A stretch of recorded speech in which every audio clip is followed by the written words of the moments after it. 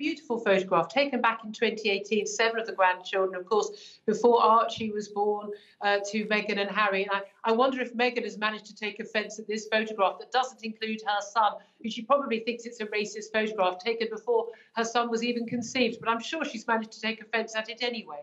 Julia, you can't say something like that. I'm sorry. I can. I know you're laughing about. Oh, of course, well, you can. You can't say it without me picking you up on it. To suggest that Meghan would think that something was racist because it hasn't, something that didn't even exist at the time.